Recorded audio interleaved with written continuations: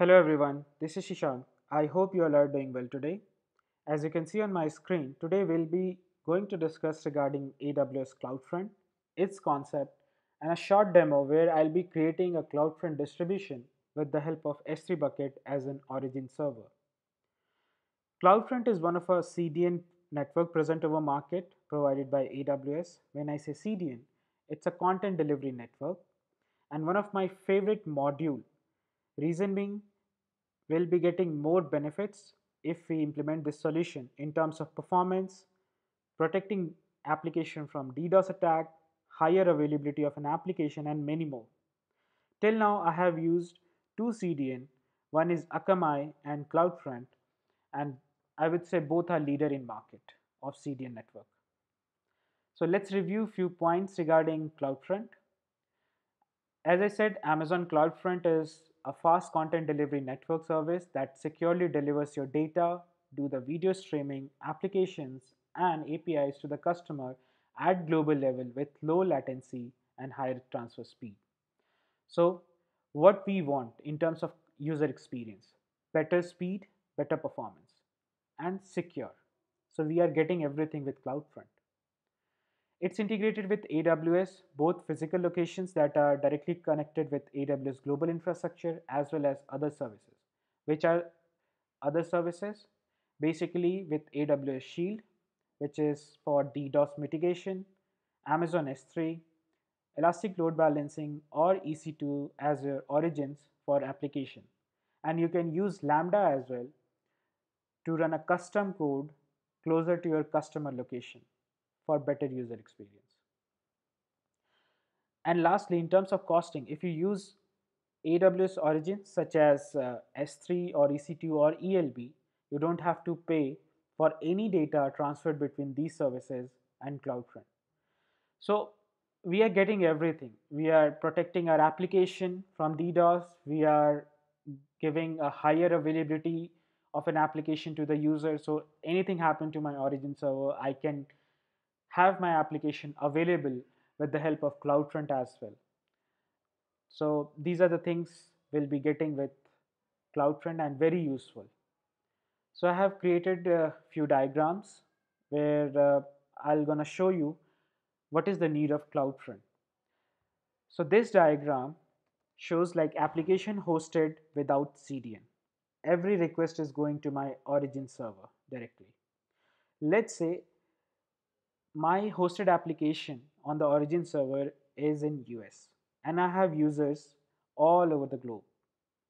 So it's quite obvious that user from US region will get faster response and from other regions like Europe or Asia Pac will get slower response as compared to US because the distance is quite farther from US, right? Even my origin server will get exposed if some DDoS attack happen. Another case scenario in terms of an high availability, let's say my origin server goes down. Obviously my application will gonna go down and user will get irritated that we have given you a contract for hosting an application and you are not able to perform in the way that we have expected. Our origin server is not working, it's getting down every other day. So what is the mitigation or what is the solution to reduce the latency, to improve the performance, to protect your data, and to have a high availability solution? For that, we have CDN network. So this diagram is basically showing an application hosted with CloudFront distribution implementation. Now, how CloudFront distribution will improve the performance of an application? So there is a concept of edge location, which basically are the servers at nearest user locations. So this is my origin. These are the edge locations or edge servers that are present near to the user locations. So whenever user hits a website, instead of request going directly to the origin server, the request will get from the edge locations to the users. So what happens, edge locations or edge servers basically caches the object within it, and from there whenever you hit a website, you will get faster response. So let's say this particular origin is hosted in US and I have a user across the globe.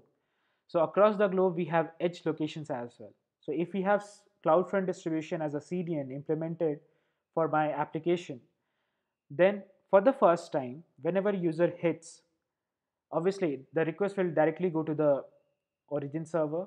And whenever from there next time user hits the website, they will get a cache response. Obviously, the static content that we have will gonna get those response as fast as possible.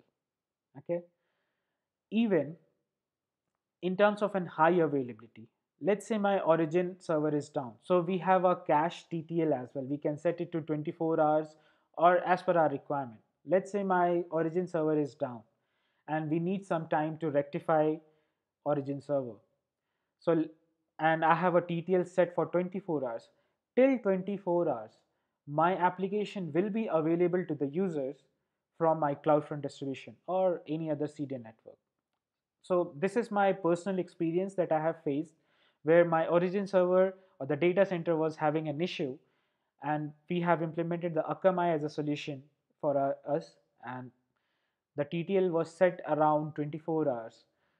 So application was still available to the users for 24 hours, although we rectified everything within 4 to 5 hours. But my user was like happy with us. We are not facing an issue with the application high availability. So these are the things that we can get a benefit from the CDN network, even with the CloudFront distribution.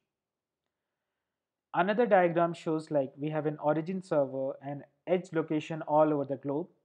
We have users. Whenever user hits, he will get a response from the edge locations. So response is faster to all the users, regardless of hosting an application to US data center. The Europe one as well will get a faster response with their edge locations near to that particular area. So that's it guys for this particular theoretical part. I hope this clears a lot in terms of why to use CloudFront distribution and why it is important. So now the time for practical demo. So for that, we're gonna go to our AWS Management Console. So first of all, I'm gonna show you the S3 bucket. So I'm going to use S3 bucket as an origin server. I'm not going to spin up any EC2 instance as of now.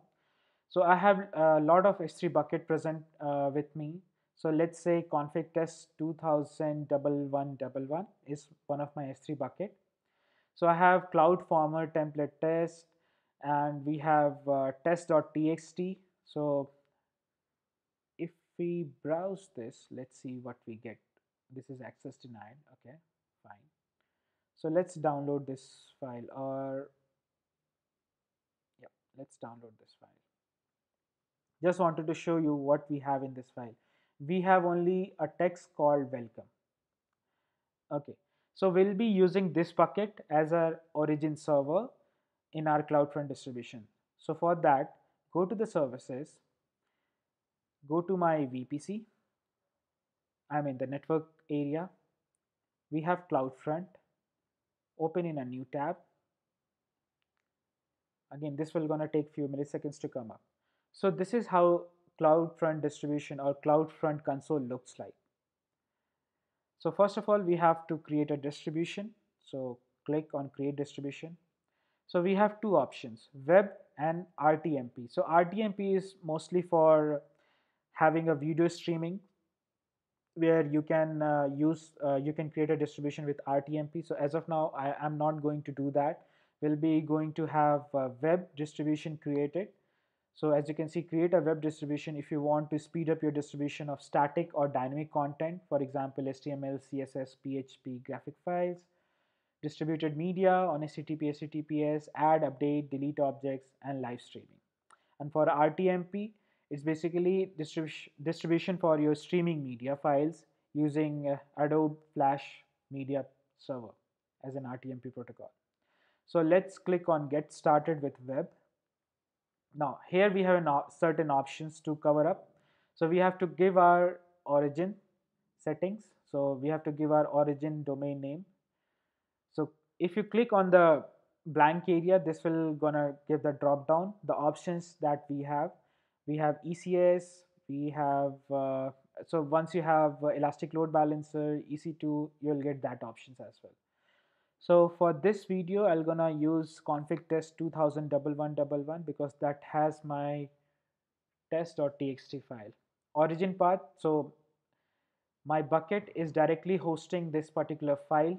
So if something present like a folder structure inside this bucket, then we can give that location like slash folder name slash tx test.txt or some whatever the file name index.html. This is my origin ID, which is fine. You want to restrict a bucket access? Yes, I want to do that. I'm going to create a new identity. Comment is access identity. Okay, fine. So let's say test. I want to update a bucket policy as well. Yes. So you can have your origin custom header name over here, and every other option there is a little bit description present over here. So just click on this particular icon. This will give you a basic idea what these options are all about. So all customer header keys values specify here will be included in every request of this origin. If header was already supplied in the client request, it is overridden. So I'm not gonna give that as of now. Now the cache pattern, I'm going to keep it as default star for everything.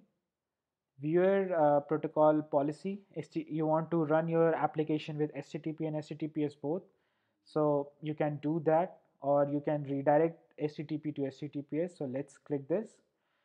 The allowed HTTP method, get head or get head option, and all the other options that we have. Field level of encryption config, so you can do the encryption as well.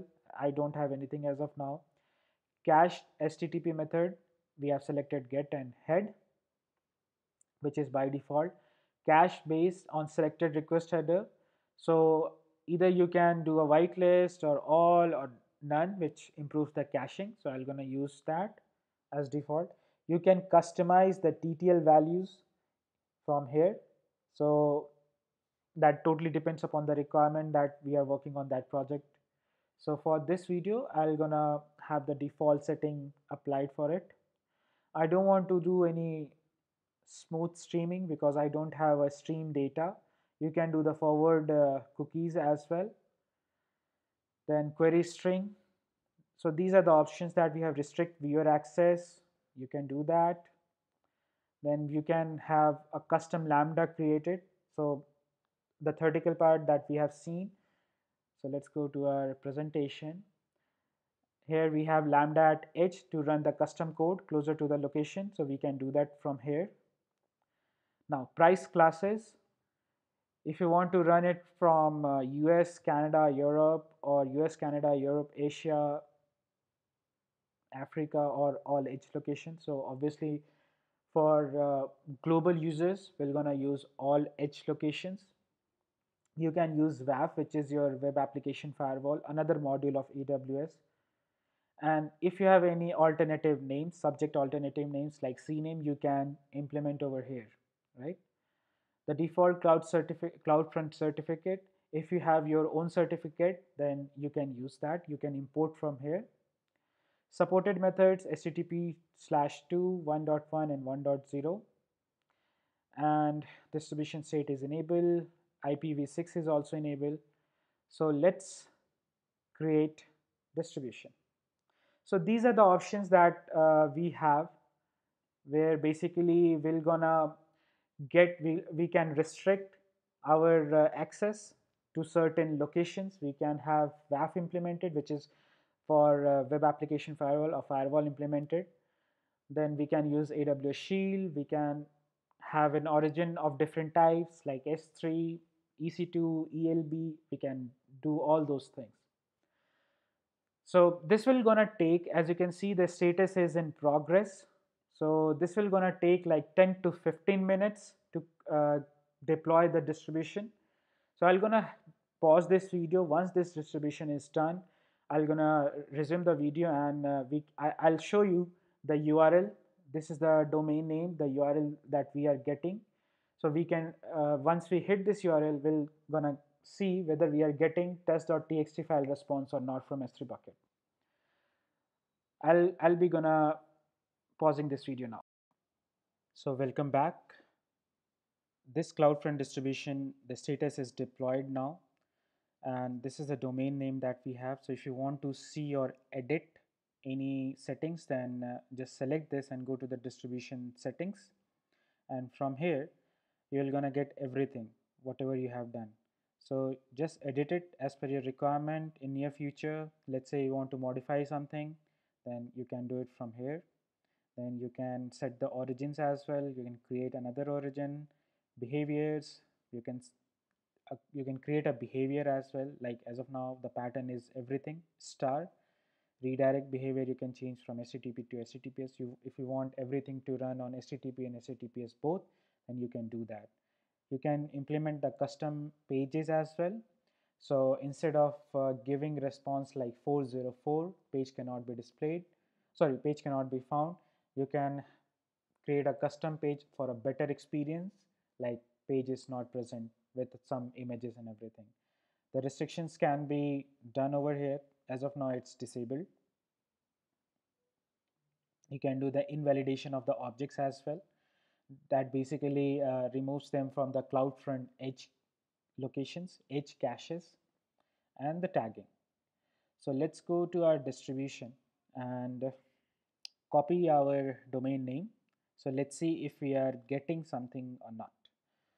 So for that, let's go to, this is my channel analytics basically. So let's see first if our so we haven't provided test.txt file as a default page, so I'm just hitting it like this, and we're gonna check two things: whether we are getting response as welcome and HTTP is getting redirected to HTTPS or not. That's why I'm not using HTTPS directly.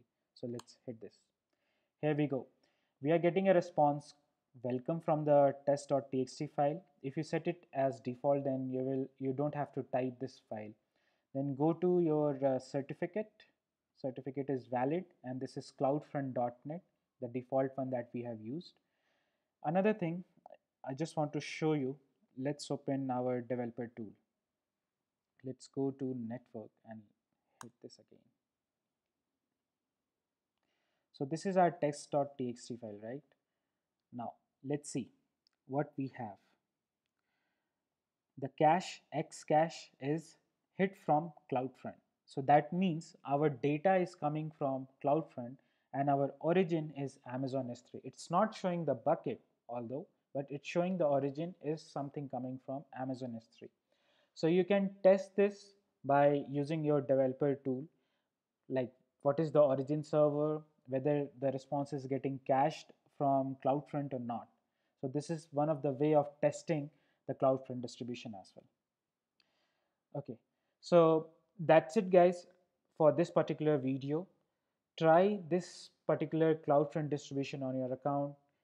Create your static website on S3 and route it via CloudFront distribution, or create or host your application on EC2 instance having ELB as a load balancer, and try to create your CloudFront distribution as ELB as origin or S3 or EC2 directly as origin, as this is one of the best module in terms of application performance, high availability, and every other related settings that we can do.